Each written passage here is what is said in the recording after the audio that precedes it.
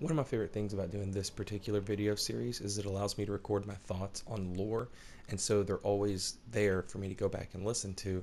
And it occurred to me we started off last episode talking about tree people.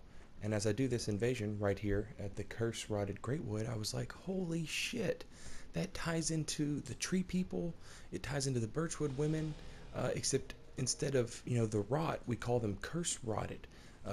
It's like the curse is the rot of our world. And that got me thinking, man, in this invasion, I'm going to talk about everything there is to know about tree people, birchwood people, curse-rotted greatwood, and that'll do it for everything we know about tree people, curse-rotted greatwood, and birchwood women. Hey everybody, welcome back to Stream of Consciousness Invasions, Lore Edition. We are here, hammer dancing at the Undead Settlement.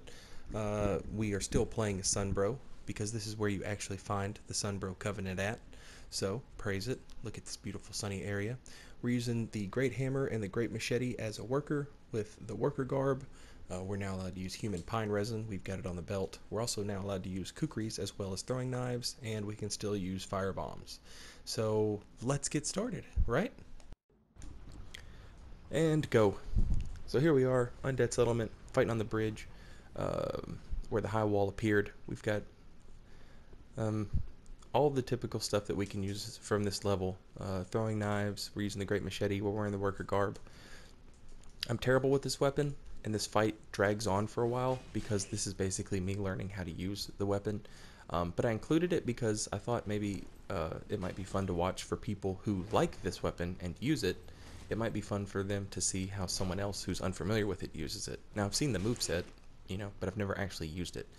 One of the first things that I noted was how incredibly fucking hard it is to hit somebody with this thing. The one-handed moveset, the R1, is a true combo, as opposed to the two-handed moveset, it is not. The stun lock ends before you can get the second R1. So, what I started doing was incorporating, there's another learning skull. Remember, I'm role-playing a fucking worker here, so, and that means no cestus, you cosplay nerds. Ornstein did not have the cestus, Artorias did not have a cestus, none of those people had a cestus. If you're going to cosplay, just give up parries, for the sake of realism, for the sake of video game realism, fictitious characters. Anyway, the one-handed moveset allowed me to throw in some punches, which don't do a lot of damage, but it's basically hardwired into people's fucking brains in Dark Souls. If you see an attack, you roll through it or you block, right? So if they roll from the punch, that means that I can hit you with the machete on when you roll out. I have a good chance of catching you with a roll catch, which you'll see me do that several times in this fight. It's basically how I learned to use this machete, along with some other things. But like I said, if you like this weapon, or you were curious about it, maybe this could give you some insight into how someone else uses it. But onward, upward, let's talk about some lore. We're fighting here on this wall, and we are surrounded by hollows and carts, that I'm assuming carried hollows. This is the beginning of the Path of Sacrifice. This is where they were taking hollows from, basically to feed Aldrich. We'll get into all that later. But the high wall is the important thing here. It's basically just appeared right in the middle of this fucking undead settlement. And the reason I think it's appeared is because Lothric has refused to link the fire. Now, if you read the small Lothric banner, it talks about how the high wall just appeared one day. And I think it appeared because the world was basically screaming, link the goddamn fire. And if we look at the actual banner, you'll see it's a circle made up of a series of links. Links as in, link this fucking fire, and the circle could represent the dark sign, maybe. But what's interesting is the flag talks about messengers, and the only other time that messengers are mentioned that I can recall is the holy messengers of Lothric. So if those demons, who in Dark Souls 1 and Dark Souls 3 carry us, if those are the messengers, quote unquote, if those are the angels, the reason the religion has been banned is because those demons want us to link the fire. They did in Dark Souls 1 and they did in Dark Souls 3. They basically, Sin's Fortress was the test you had to pass. And then the demons would carry you to Anor Londo, right? So I think the same thing's going on in Dark Souls 3. You beat Vort, and they're like, hey, you're our dude now. And that's why the religion was outlawed, because Lothric had no intention of linking the fire. So the demons are the angels. in my estimation. And when the high wall appeared, that was when all the angel demon shit went down. Got him with the throwing knife, hit him with the praise it. Hell yeah. One invasion down, one lore discussion down. There's Yol over there. What's up, boy? On to the next one. So here we are in the Undead Settlement. We're an Undead Settler. We're doing Undead Settlement shit. We're using the Great Machete as well as the Great Wooden Hammer. Both of these weapons, item description tell us that they're both, they were neither used for combat. One was using for crushing up bones and stuff, the hammer, and one was used for dismantling, the machete. So basically I think this all ties into the Mortician's Ashes. We'll get into that a little bit later. Also, all of these weapons are +9 because I didn't have the Titanite slabs to just blow on all these random ass fucking weapons. So the damage is actually a little better than it appears in these videos. We invade in this room, which means we have to switch and we have to become a thrall, which is so much easier to fucking do because quickstep rules, y'all. It's fucking awesome. Hell yeah, doing thrall shit with our thrall bros. If we look at the thrall axe and the thrall hood, the hood tells us it's used to cover the head of lesser folk who are set out to work as slaves throughout Lothric, but also occasionally used to shame and humiliate criminals. The axe tells us it's basically just a cunning weapon for a cunning folk. So here we see an ultra great weapon versus a fast weapon, and like literally the fastest weapon. This axe is fucking ridiculous. I love it. Now keep in mind I've never used it before these fights, so this is all new to me, but it was very easy for me to see why this weapon is so good. It has no range, alright, but it doesn't need it because you've got that quick step, and this guy unfortunately had infused his weapon with a lightning infusion, and I'm not sure why he did that. I don't remember him ever using any other miracles, so I doubt his faith is that high, but that's what allowed us to survive that 3-hit combo he just got us with, I think anyway. He's doing pretty good damage with the R1s. But I do like this weapon. The thralls here, he starts going for parries, and I'm not sure that's the way to go against the thrall axe. I was trying to do like some quick step back stabs, and I don't know if it's possible or if I just suck at doing it, because like I said, I've never used this weapon before. He threw out a kick there, which is actually pretty clever. The problem is the stun doesn't last long enough. That's why I started incorporating the punch into my machete play, and I think any kind of ultra weapon would benefit from using like some punches, throwing in some punches, because ultra greats just don't have any kind of quick attack. That thrall axe son, look at that, it's good shit. Didn't talk a lot about the lore here, and to be honest, I'm not sure what the fuck the thralls are doing here. I mean, I guess they are technically lesser folk, but they rule pretty hard. Thrall axe does anyway. This room that we're in is sort of the first area where we start to see that the undead settlement, they prepare these bodies. We also see a tree guy here, but they prepare these bodies, and I'm not I think maybe those two things are related. I think the preparation of bodies in the undeads, because keep in mind, everything here is undead. Nothing can die. So like all these bodies that are strung up, all these bodies that are put in cages, everything's not dead. It's undead, right? So like it's still there. You know, like there's some kind of level of consciousness or something going on. So I think the reason that they do all this crazy shit with these great machetes and hammers is basically to stop people from turning into these tree guys, maybe. And I think that this might have something to do with the evangelists that we find in this area. I think it's a rather new kind of phenomenon. I think the burial preparation, all that stuff, I think that's like a new thing. These poor guys here, I invade these guys like a million times in a row because they're playing through the level together. I don't know if they were ganking or not. I know I invaded them a shit ton of times, but they always seemed to be making a little bit of progress. So I don't think they were necessarily gankers. I'm trying to get them to come in this room so that I can turn back into a thrall. Also, I can use this doorway to my advantage if I had played a little bit smarter. But there, you see the demon grade axe. I'm sorry, axe, not hammer. He used it to his advantage, which is what I was trying to do. Basically, just funnel them through here so I can get an attack. And then when they finally do it, when they finally bite on the bait, that happens. What the fuck was that shit?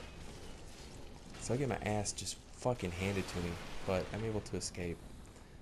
They summon a Blade of the Dark Moon, because why the fuck wouldn't you summon a Blade of the Dark Moon against some guy who's fucking role-playing a village worker? But I get to go back to being a thrall here, which is nice. The thralls, like I was saying, I'm not sure what their purpose is in this area. I mean, lesser folks, obviously, but I don't think they're slaves in this area. I'm not, like, who would they be a slave to? Grey Rat tells us that this is not the home of any lord, so who's here to make people slaves? I think this is a case of them being criminals and not slaves, which maybe is supposed to tie us into Grey Rat and why he's from here. Just the slaves that live around here have to wear this hood. So, like I was saying, this room appears to be the first area where we see they're preparing corpses and why they're preparing corpses. I get to be a thrall here, and I mean like a real deal thrall, and drop down on somebody's head. Annoying ass thralls. I love them though. So yeah, what the preparation of bodies appears to be like a new thing to me. I think that's something that came with the evangelists spreading their way of the white bastardized religion.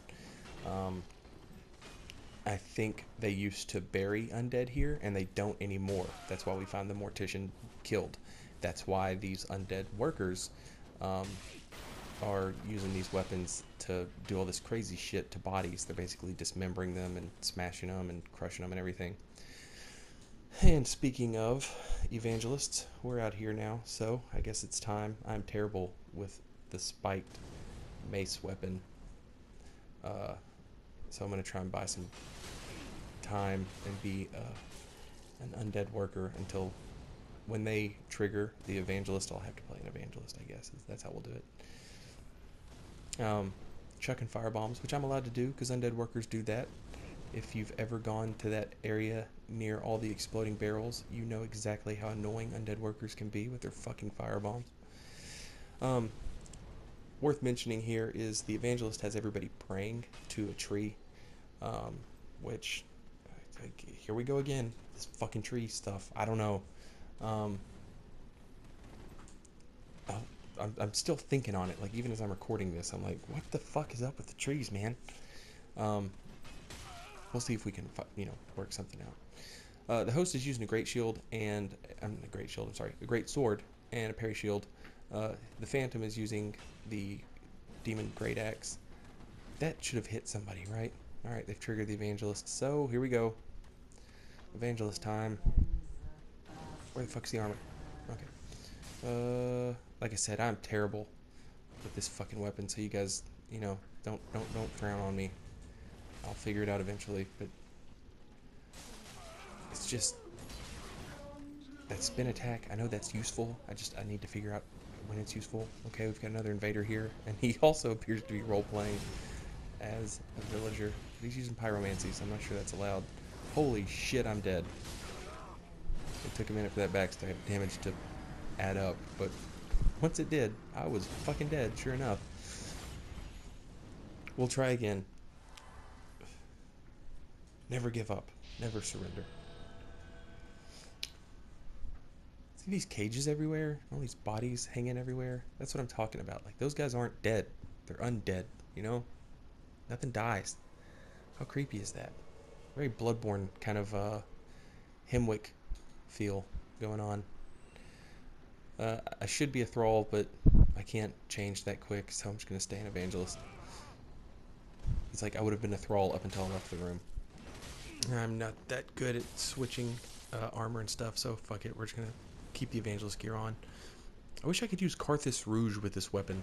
Like, if I was allowed Carthus Rouge, that would be great. And I can do that at the Cathedral of the Deep. So, yeah, look forward to that shit. Anyway, I will figure out how to fucking play this thing. Alright. Avoid that. Let's heal. So what are the evangelists doing here? There are hollows in the area, and if you put the hollows in front of the evangelist and their hunting party, they will target them. Yeah, parry it. Okay. Okay. I think I'm starting to get it. Alright. I learned a little bit. That spin attack is, I'm assuming it's unparryable until the end. So we're going to try this again. And, those people are the only people in the area right now, so I think we'll invade them again. And I think I'm starting to figure it out. So maybe we'll have better luck. Maybe. But the evangelists, they're setting people up on the road to sacrifices, hollows to feed to Aldrich at the Cathedral of the Deep. Yeah, go for the parry. Go for the parry. And get an R2 roll catch. Unbeatable. My evangelist is unbeatable, y'all. Unbeatable. Unless you count the 2 times they beat me. But we don't. Because why would we? Anyway, moving on. So, here we see the evangelist. Oh, look, it's the same people. They're probably mad that I killed them. Oh well, fuck them. No, not really. These guys were good opponents. They were good sports. Oh good. Fortunately, though, we don't have to play as an evangelist because we're up here. No fall damage. Silver cat ring for the fucking win. Yeah, but how come you're cosplaying as a worker and you have the silver cat ring and not the... Because they don't wear rings and I do. That's why. Oh look, we got another buddy. And we're switching to a thrall because they're hanging out in there. Now, we can do this fight the way it was meant to be done. As a thrall, not an evangelist. Because fuck playing an evangelist. God, I love that quick step. That is just like the coolest move in the fucking... If they put that on a straight sword, I would never do anything else. And yeah, it would be broke as fuck, but god damn it, do I want it. Hooray, we win. Get backstabbed. Let's leave these people alone. We fucked with them enough. This is actual footage of me trying to get a fucking 4-pronged plow, in case you didn't believe me. I mean, I used the Leo ring, you know what I mean? I thrust attacks. Just somebody give me the goddamn 4-pronged plow. Where do you get it? Where does it come from?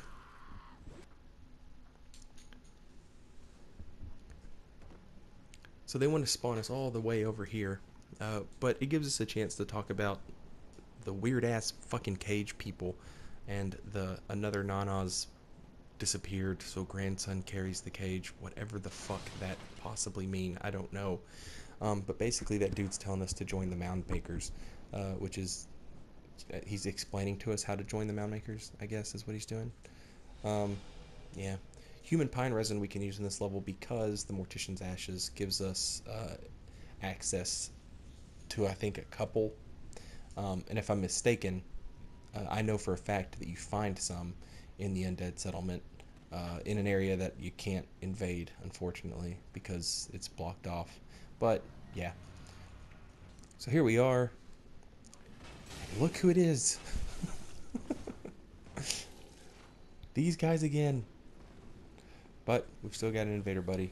I bet these guys were like sick and fucking tired of seeing me. I don't know if they were ganking or just trying to get through the level, but we get to play a thrall because they're up top. So we're going to go up top. But the problem is, once we get out there, we have to play a fucking worker again. So, fuck it. Back to worker. Again, this is another room that looks to be where they prepare bodies for whatever weird shit they're into. Considering that things are undead and they just keep spawning back to life, my take on it is that doing this allows them to keep corpses dead. Hey, look. Meatballparade.mp4. Good job, Red. Alright, we'll start this invasion off with the hammer. I haven't been using the hammer a lot. We'll give it a go. I'm kind of shit with it. I'm more shit with the hammer than I am shit with the machete, and I'm pretty shit with the machete, so you can imagine how much shit I am with this hammer. I'm surprised I was able to say all of that without getting my tongue twisted. Awesome. Cool. Arrows raining down everywhere. And here's a phantom. Awesome. Phantom's got a great sword and a... Fuck! Great sword and a parry shield. It looked like the host was using an axe, maybe? I think that's what that was. We're this close to the tree. We'll give the tree an honest go, lore-wise. It drops the transposing kiln, which we learned is a Corland thing, transposing souls into weapons and stuff. That's a Corland thing, but it's deemed forbidden. I don't know if it's forbidden before or after the evangelists showed up. Keep in mind, the evangelists seem to have locked away every old religious aspect. Ooh, I got lucky. I thought that jump attack would be faster than my hammer, but that says a lot about how slow jump attacks are, I guess. The evangelists seem to have locked away, yes, 3v1, the guy who's playing a fucking worker. Ugh. Okay, he's one of these guys who's just gonna run headlong into a danger. I recognize he must be a fucking Dark Moon Blade on his regular time. What was I saying? I'm just gonna lead him back to the enemies because the blue, who's not a blue right now, oh, that was stupid. That is a weakness of mine. When people are content to throw spells or items, that fucks with me. Let's heal. Hope they do something stupid. What do you know? Later, blue. And now it's going to be absolute chaos as I fight amongst the arrows. But chaos helps invaders. I've said it a million times, right? Okay, what was I saying? Transposing kiln is a Corland thing. The game refers to boss souls in this game as twisted souls, which is kind of weird. I don't remember that happening in other Dark Souls games. It's always one of the twisted souls steeped in strength. The transposing kiln itself is crystal lizards that are stitched together. I'm not sure what the fuck that implies. We never really get a lot of lore on crystal lizards, except for the big ones, via, I forget what, it's basically Demon Titanite, but it's something different in Dark Souls 3, but you know what I'm talking about. That's the only thing that I can think of that mentions crystal lizards by name. But I think that it was fed to the curse-rotted Greatwood and deemed forbidden. I would assume all of this is after the evangelists showed up, because the evangelists basically, they've locked all of the old religious stuff, Velka, clerics, everything else that's like old religious, like old way of the white related, and any other kind of religion, they've locked up in that fucking dungeon below the Undead Settlement.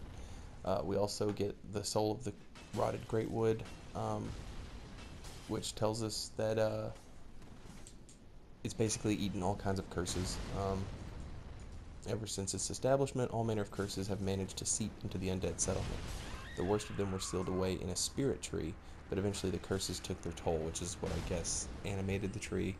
I don't know if that means that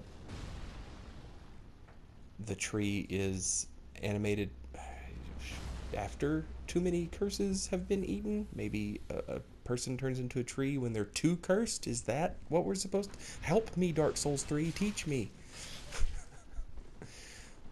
So we managed to get rid of the Phantom with a well-timed rolling R1. Now this host is gonna try and drink in our face, which is silly. Alright, we learned that the profaned grab attack is not that great, but R1s to my face are. That's pretty smart. Yeah, go for it again. Get punched. You have no poise. It's not happening. Stop going for it. And why can't I punish it? I was thinking about punishing it with a charged R2, but if the fucking regular R1 isn't fast enough. Got him with a rolling R1. Alright, we're gonna heal up, and we're gonna finish this shit. Oh, that should have hit. Ah, got him. Oh no. Alright, we need a punch. We need a punch, you guys. Punch tech, go! Hell yeah. Praise it. That'll do it. for today's episode, guys. Next time we'll probably still be in the undead settlement because there might be some stuff I didn't go over once I watch this, and I think, hey man, I'd like to go over that stuff.